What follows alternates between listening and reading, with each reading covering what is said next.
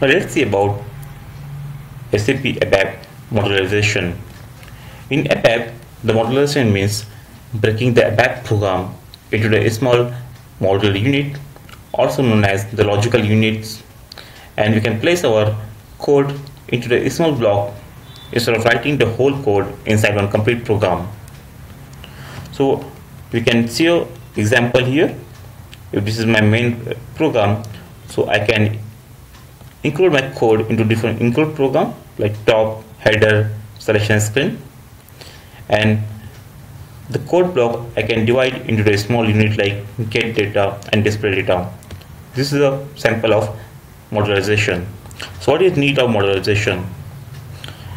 It is very easy to read a program code if you have divided into a proper module.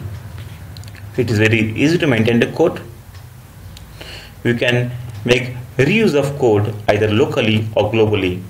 This means that if one code of piece, some statement, we want to use multiple times in the program, so instead of writing the same code multiple times, we can write only one time and we can call them multiple times in the program. So this will avoid the redundancy. Now what are the modulation techniques? The modulation techniques are the include program, subroutines, function modules, and the macros. The include programs we can create in S38, and we can use the same include program in different main programs. It cannot be executed independently. Every include program must be included into at least one main program. Syntax to call an include program is like include and give the program name. Second comes the subroutines. Subroutines are the procedures that we define in the abap program, and we can call generally internally in the same program multiple times based on our requirement. The syntax for is form and end form, and between this form and end form we can write our code logic, and here after form we have to give the subroutine name, and we can also pass the parameter to this subroutine. Passing the parameter is optional. The next is a function module. The function modules are created in the function builder, that is SE37. There are thousands of function modules provided in SAP that we can use directly in our program, or we can create our own function module. For example, here I want to convert the first character of any string to uppercase, and this I want to do in many programs.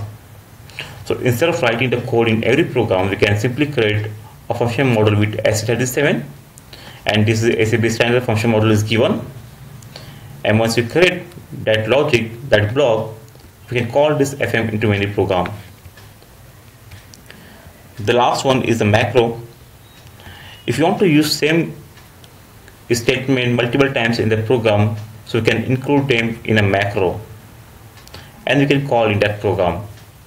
The main difference between the function module, include program, and subroutine and the macro is the macro can be used only in the program in which it is defined. This means that if I have this program, and this is the definition of a macro, if I have defined this macro in this program, I cannot use this in any other program. Instead of this, if we have the include program, this include program we can include in any other program. So this is the main difference on the macro and the other subroutines. Now just have a look at the program with different kind of include, subroutine, and macros. So in this program, I said UD_abap modularization. So what I have done, instead of writing the code in a straight way, I have divided code into different blocks. My data declaration I have done in this top include, so that I can use this include in any other program. In real time, we might have thousands lines of code for the data declaration that we want to use in any other program. So we can simply write there in an include program. Similarly, I have other include program like this, the header information. So in this I have written the code like uline, that is the horizontal line. I want to print the date, time and user who is logged in, and this I want to use in every program. Like here this is modularization, and I have other program that is modulation 1. So here also I use the same code as I include. We can see as top. If you want to create any new include, what we have to do, just type here include, get the include name as, and to create this include program, double click, create yes. By default you can see the include here, include name, save, local object. We can write our code here,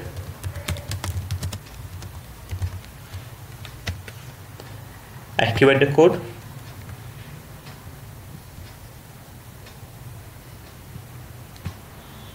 Now this include program we can use in any program.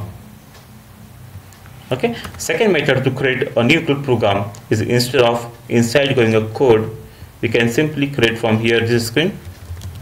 Let's say z include, create, and by creating we have to select here the type as include program. So in this way we can create an include program in SE38, or we can use them in any other program. The second is the subroutine. Let's say in this example my requirement is, from the selection screen I will pass the amount and I will pass the discount amount. So my requirement is, I want to convert this amount into word, and I want to display 2 times. One is I want to print the original amount value which I entered here into word, and second I will give some discount percentage here. I again want to display the word amount into word after applying this discount amount. So for this I have created a subroutine, that is the perform amount to word. This is a subroutine name, using the amount which is given on selection screen and changing to a local variable. Okay, and this is initial value before applying the percentage of discount. Now once I apply the percentage of discount, again I want to print the value into word. This means that I want to call a function module which will convert my amount into word 2 times. Okay, so instead of writing this block 2 times, we can simply create a form routine, and we can add a logic here, and this form routine we can call 2 times. Here you can see I call is 2 times, 1 and 2. This is called the modulation technique using variables. Here the variables are optional. Even if the code is not reusable, always divide the code into a small program. Now I also want to print the values before applying discount and after applying discount. So for this I have defined a macro. For defining macro, the syntax is define, give the macro name, and inside the macro name write our statement. Those are and 1 and 2 to call the placeholders. Okay, so now when you want to call this macro in the program, simply write here macro name, that is print values. Now here I have 2 variables, that is &1 and &2. This means that whenever I am calling this macro, I have to pass 2 variables. So here I am passing p amount and the word. Now same macro I will call again here.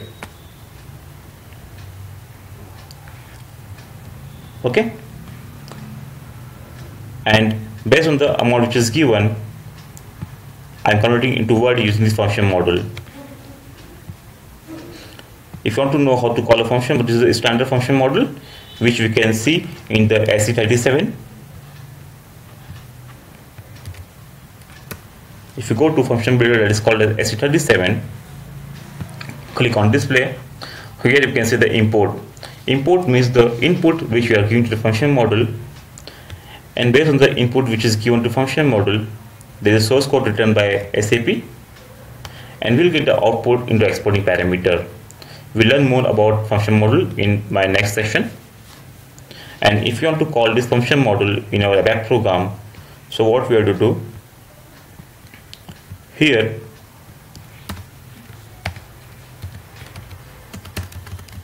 click on pattern. In the call function, give the function module name, press enter, and we can pass the same importing parameter in this FM, in this code block. So when you call the FM inside the program, the importing parameter becomes the exporting. If you see here my amount is the importing parameter.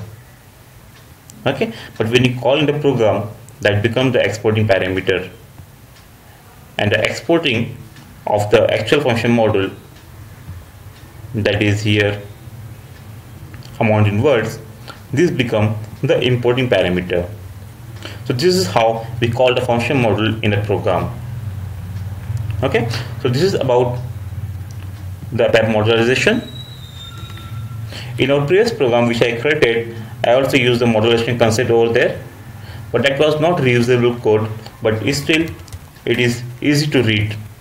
If you see our previous report, that is ZQT_vendor master. So here I have divided the code into a small program, like say here the perform get data, perform build data, and the display data. Even though this code is not reusable, but still if we divide the code into small blocks, it is very easy to use. Suppose I want to do something only in the output section, I can directly go here and I can do the changes. Otherwise, if you write the complete code in a straight way, it is difficult to understand. Okay, so always use the modulation technique into our day-to-day routine ABAP program. Those are the subroutines without any variable parameters, and in this program I have called the subroutine with the parameters. So if you want to create any new parameter, any new subroutine, simply type here, there's a perform. Let's say I'm creating new one, amount to word _1, this time using, let's say p_amount, changing gv_word. Save. Now to create this function module subroutine, double click here, create yes, so write the same include name, program name, this created. Now inside this we can write our logic. This is how we create the form and end form subroutine. Okay, so this is all about the subroutine, that is the include program. Second is the form end form, that is subroutine. Third, we have seen about the function module, and last we have seen about the macros. Okay, so in this way we done with the session, that is modularization in SAP ABAP. Thank you.